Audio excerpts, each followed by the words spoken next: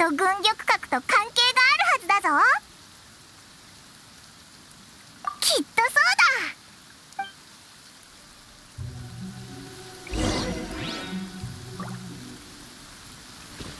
だ。はっ、よいしょ。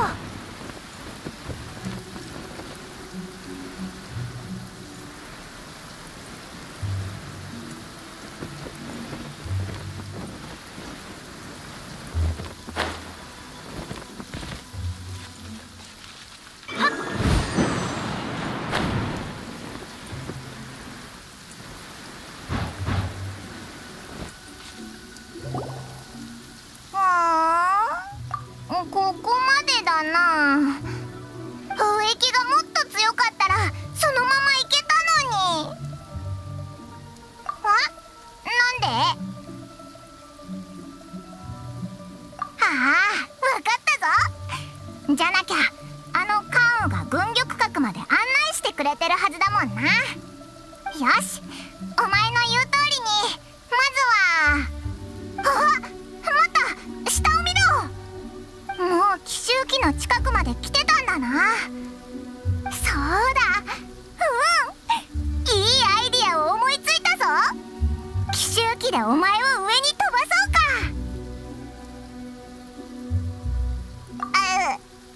確かに安全面まで考えてなかった。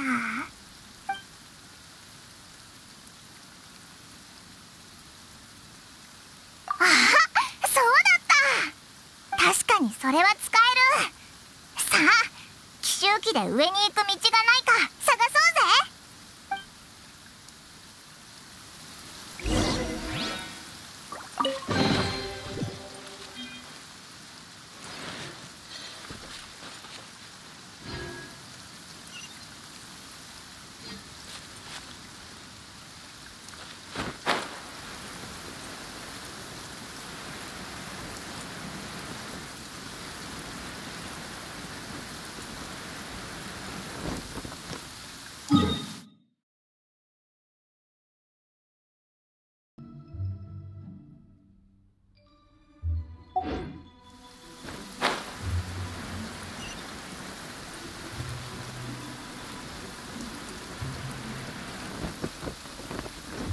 限界。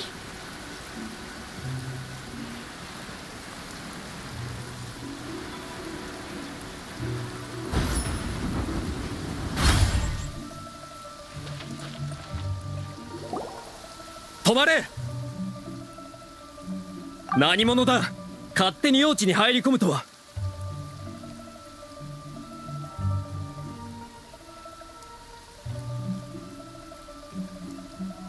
そうだそうだ、わけがわからないぞ。オイラたちは招待されてここに来たんだ。そんな風に。いや、待った、まさか玉をわざとか。軍玉閣に招待するふりをして実はここに来たオイラたちを捕まえるつもりなんだ。怒ったぞ。そこの兵士、おとり捜査反対、卑怯だぞ。何を、普通に仕事しているのに卑怯とは。意味がわからない。とりあえず捕まえるぞ。来るぞ、やってやろうじゃないか。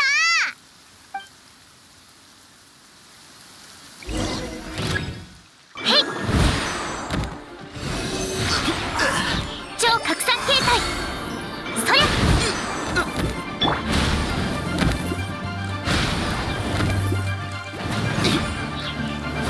よいしょ。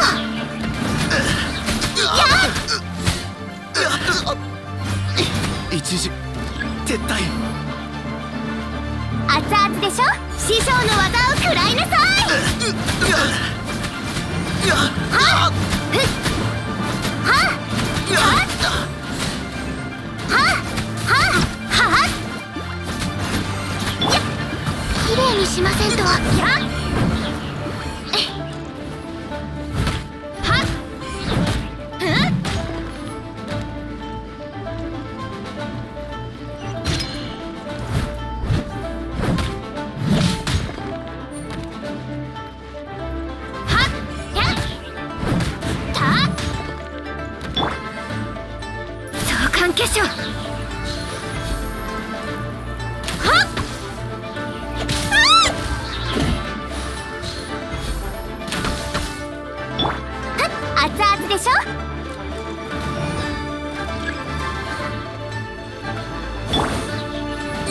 戦場のお掃除の時間です。任せてください。やったたえやった師匠の技を食らいなさい。助けて。やったははそれはよいしょ。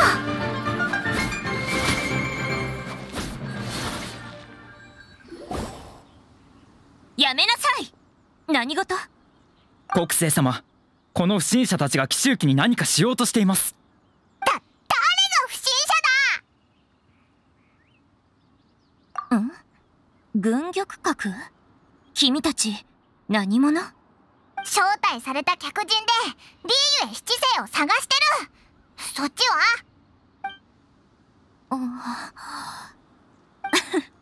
奇遇ね。私がそのリーユエ七世よ。私は国政リーユエ七世ユーヘン。旅人、君のことは知ってるわ。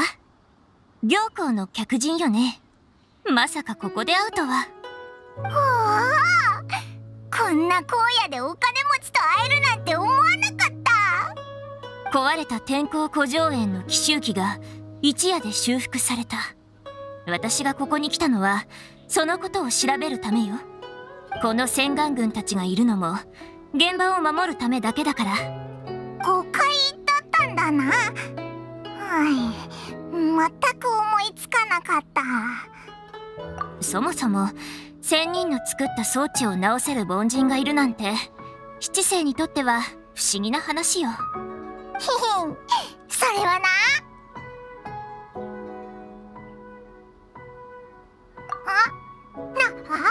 そうだ。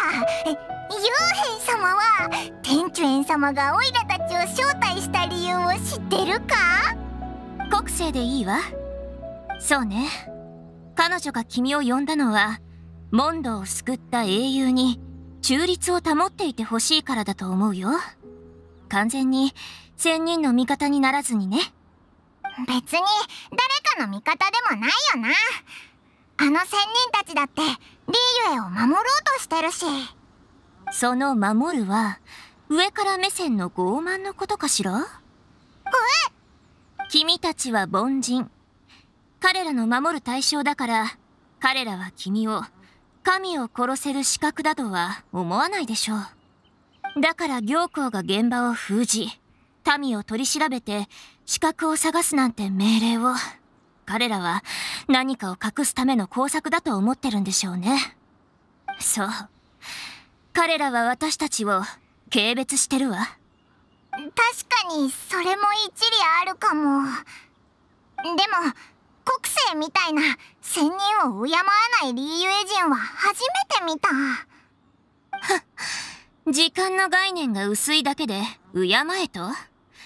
彼らは凡人に対して傲慢だから私たち七世にしばらく手は出してこないでしょうね。いい、今のは忘れて。敬わないはあくまで私個人の心情だから。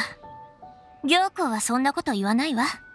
とにかく今回彼らの行動は十分自制があるものだと認めるわ。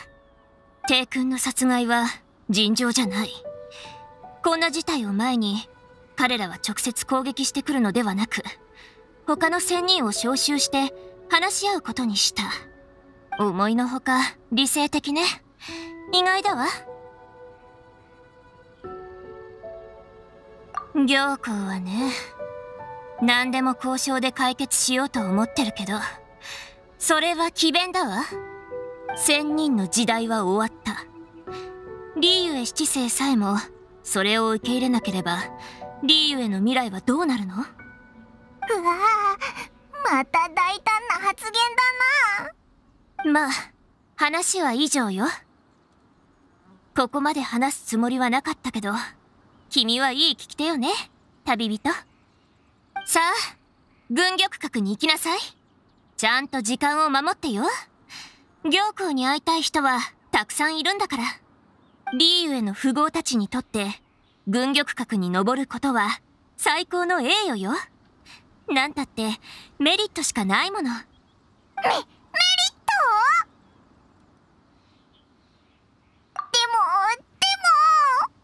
そうだ、手土産もリーユへの文化だぞ。メリットのためじゃない、リーユへの伝統文化のためだ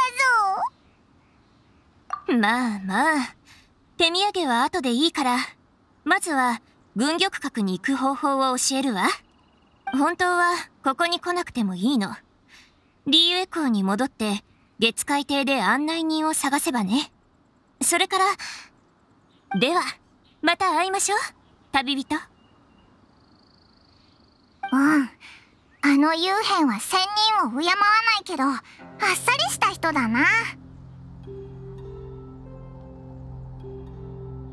そうだ、行幸への手土産はどうする？そうだ、昨日夢で素敵な料理を思いついたんだ。その名もアイシングスライム。行幸みたいな大富豪にぴったりだと思うぞ。それを手土産にしようぜ。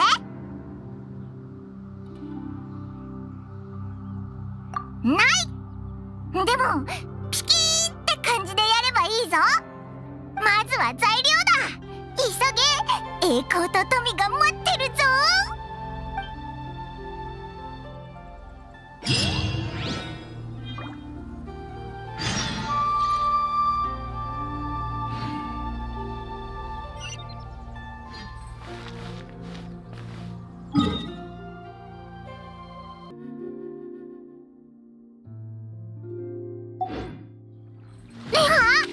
あそこのスライムキラキラして美味しそう。あいつにしよう。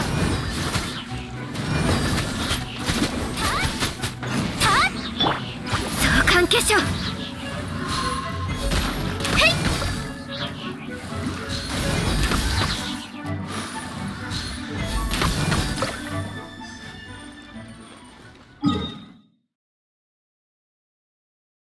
甘い匂いがするぞ。それに何か聞こえないか？おう、あそこの遺跡からだな。あの宝刀団たちが誰かを閉じ込めてるんじゃないか？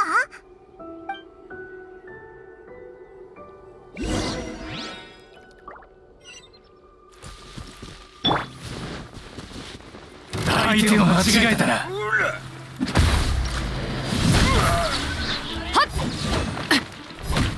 チャンスだ。よく見ておけ。チャンスだ。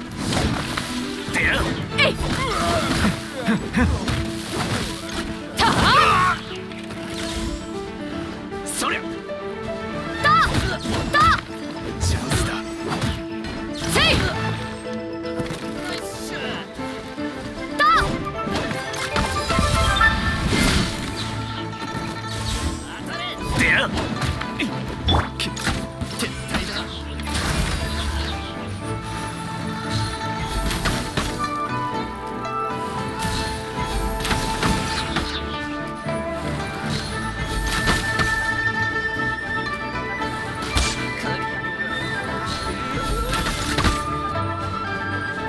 相関化粧。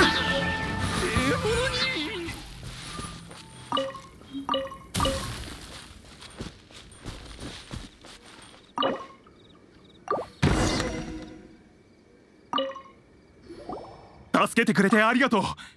あの宝刀団たち、そこのスイートフラワーをいじるついでに俺にまで暴力を振るってきて。楽勝楽勝。そんなに感謝しなくてもいいからな。分かってる。ちゃんとお礼は用意するよ。いいえ、君のおかげで助かったんだから。俺はリーユエ港明星祭の供給業者モータンだ。普段は山で骨董を探してるんだが、まさか宝刀団と同じ遺跡を見つけるとは。うっかり奴らに閉じ込められてしまった。恩人様、何か必要なものは？骨董、貴重品、俺が持ってるものなら何でも。あるものを探してるんだ。おや？どういうものを？プレゼント用の箱はないか？綺麗なやつ、お菓子を入れるんだ。もちろんさ。骨董業者たるもの、箱は必需品だろう。明星祭には七国でも一流のギフト箱があるよ。店主には俺から言っとく。時間がある時に店に取りに来ればいいさ。よかった。アイシングスライムの箱はこれで解決だな。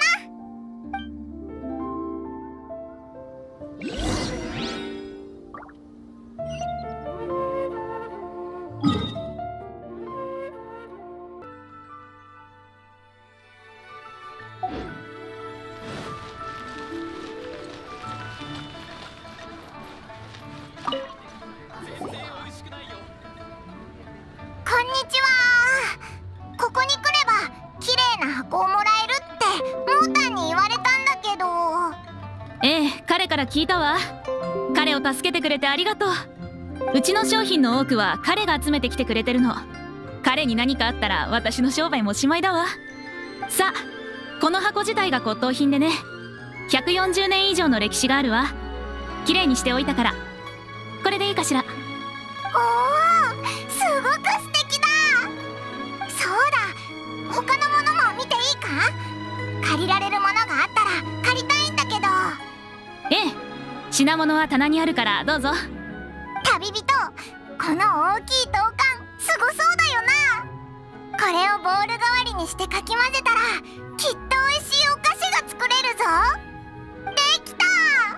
唯一無二のアイシングスライム。ゆっくりと箱に入れて粉砂糖をかけて。ここに摘みたての花があるわ。一緒にどうかしら。やったー、完璧だ。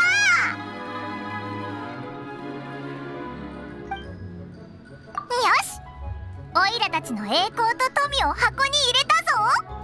行幸に会いに軍玉閣へ行こうぜ。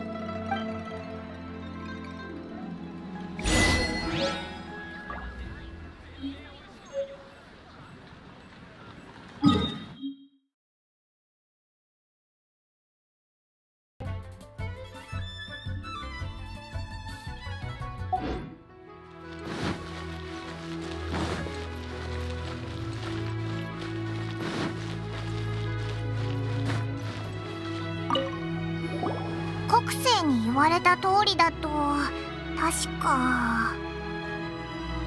こんにちは。月は売ってる？はい、数はどうします？それは言えない。正解です。ここからどうぞ。お二人は行幸様が本日招待したお客様ですね。その通り。けど今のは客人の暗号ではなく幽変限定の暗号。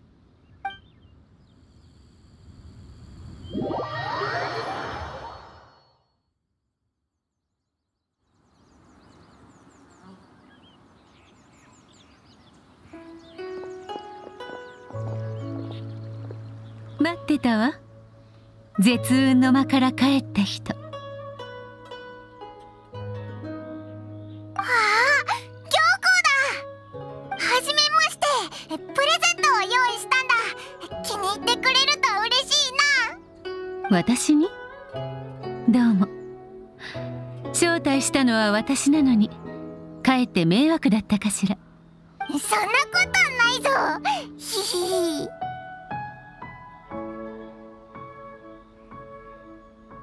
この宮殿の位置はすべての山よりも高く、ここからリーユエ港の全貌を見ることができるわ。商売を始めた時からこの宮殿を作るための資金を集めてきた。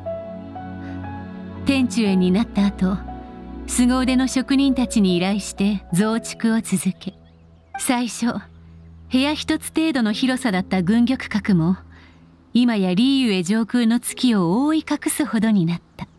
そしていつか七国を覆うことになると私は信じてるわ。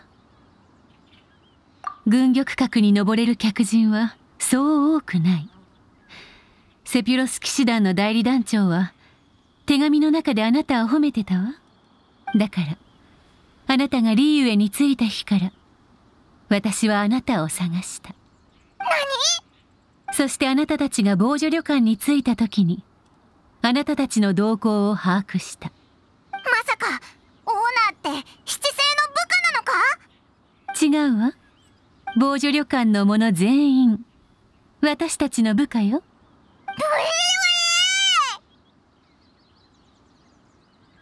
奇襲記のところで。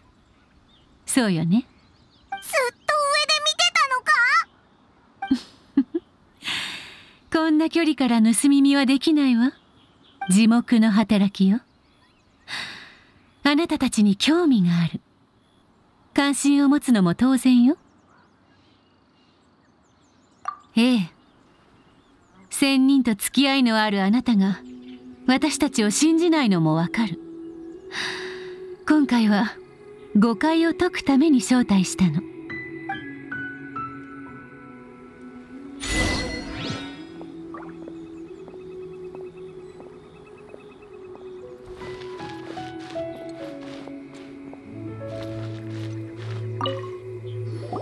魔人戦争は聞いたことあるわね。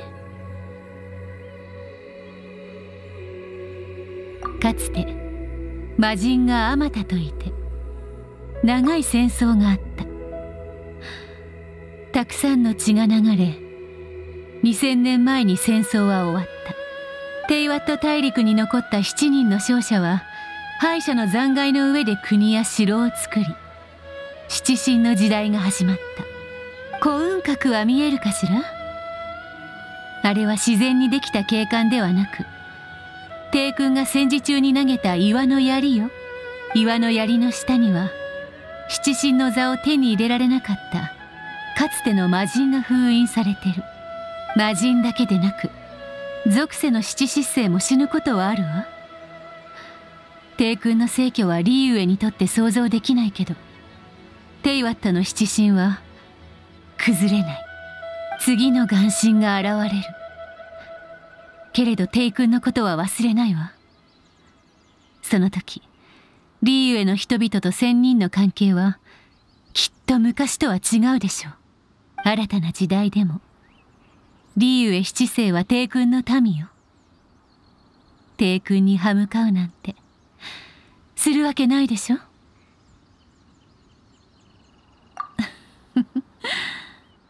あの日のことあまりにも突然で対応しようがなかった。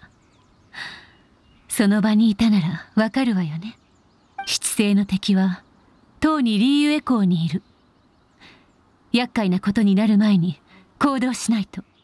だから私は先祖の亡骸を隠して敵の行動に牽制を仕掛けたの。その敵って誰のこと？さあどう思う？ああ、謎でもしてるのか？正解よ。あ？外の景色は綺麗だけど高い場所にいるとやはり風が強いわ。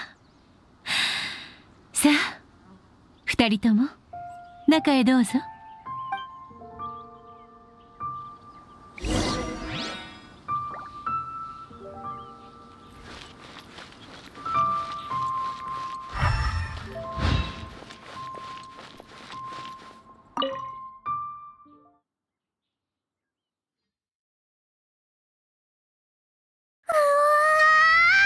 すっごく広い。こんな豪華な部屋は初めて見た。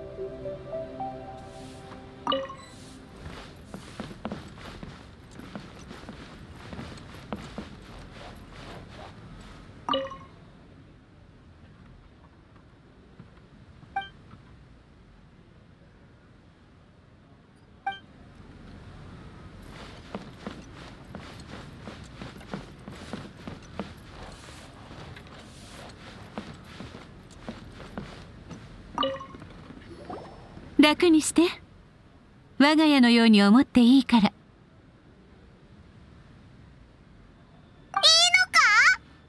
ええ、ここに招待したのはあなたたちと友人になりたいからよ。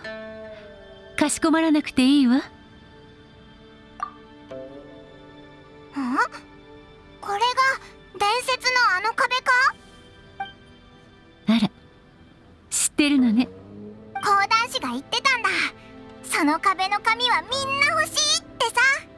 その壁にはリーウへの秘密があるからよ。商売人は秘密を知りたがるもの。でも旅人、リーウェ商業の秘密はあなたにとって意味ないものよね。あなたは特別。あなたも理解してるでしょ。できれば信頼してほしいの。もし私と国政のうち信頼できる相手を選ぶなら。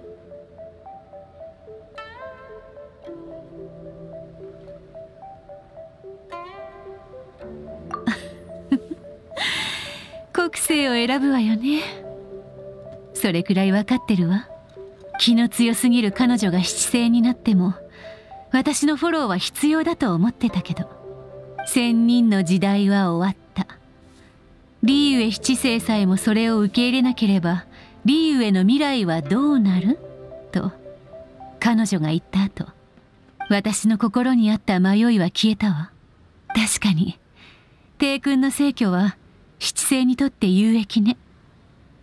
でもリーウェのためには七世簒奪のデマに縛られてはいけないわ。ええ、さっきからあなたは私の意図が分かってるのね。情報を封鎖し亡骸を隠したのは形勢を安定させるため。モンドのようなことは避けたいの。ファリュイは帝君の死を理由に外交の一線を越えようと数多くの暗躍をしているわ。私もリーウェの天中園として本気で抵抗しないと。総選儀式を許可したのも七世がリーウェを全面管理するための時間稼ぎ。七世が儀式を許可したのはオイラたちを利用して目的を果たすためだったのか。勝利の言った通りだな。そうだ、目的を果たすといえば言ってもいいか？構わないわ。手土産をあげたらお返しがもらえるって聞いたけど、どうかな？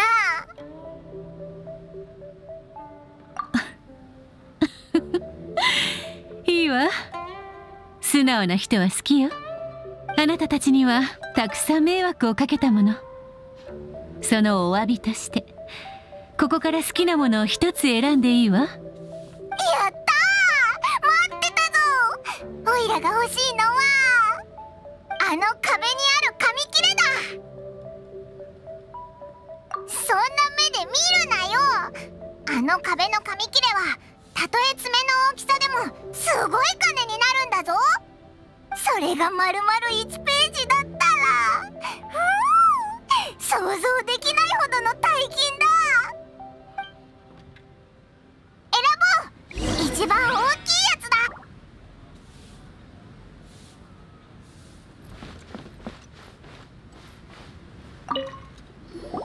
選ぶまでもないな。一番大きいページは一番目立つ場所にある。よし、これだ。ふむふむ、何が書いてあるんだ？丸をつけられてる場所ってまさかお宝？それかお金になるチャンス？どれどれ？近畿滅却。何なんだ？ファデュイ研究コピー。お宝じゃあないみたいだな。ファデュイが近畿滅却の札を秘密裏に研究してるって書いてあるぞ。ファデュイは裏で悪いことをいろいろしてるってさっき行幸も言ってたよな。でも近畿滅却の札の研究も悪いことなのか？そういえばお前も近畿滅却の札を持ってたな。調べてみるか？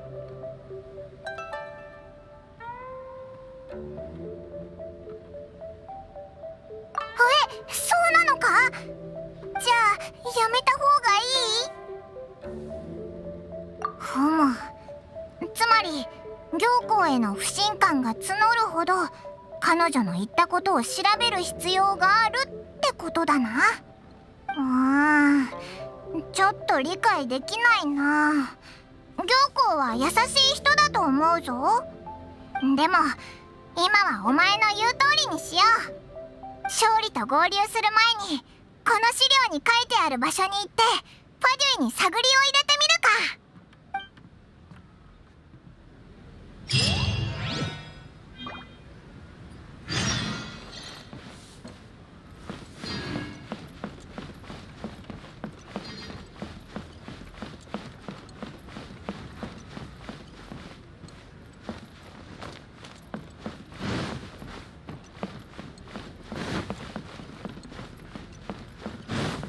また面白い情報を入手しました。